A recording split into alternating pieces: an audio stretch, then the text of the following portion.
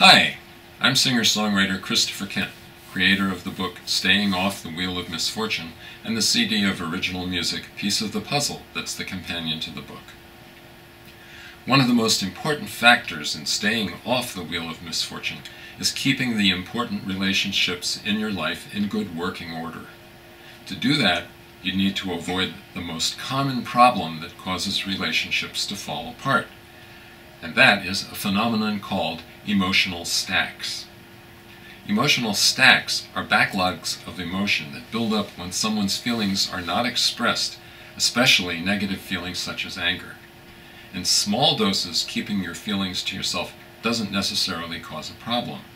But when strong emotions are held inside repeatedly over a long period of time, and the thing that's triggering them doesn't stop, the result is we build up an emotional stack.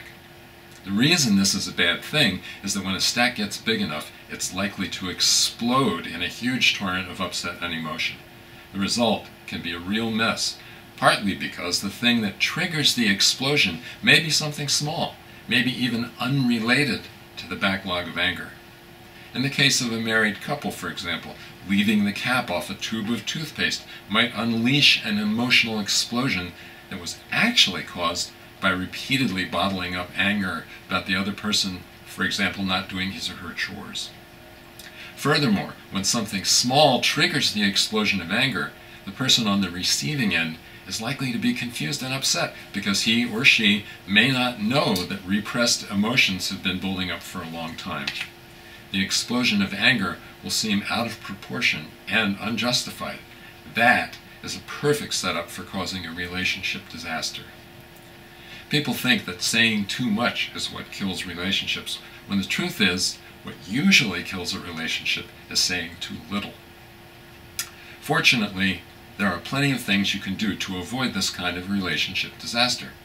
For example, you can learn to recognize when you're building up an internal stack of anger and learn to diffuse it before it leads to trouble.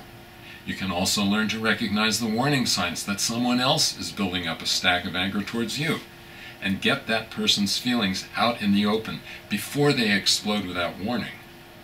In addition, you can learn how to recognize when an emotional outburst was actually caused by an emotional stack, which will allow you to deal with it in a way that avoids the relationship disaster.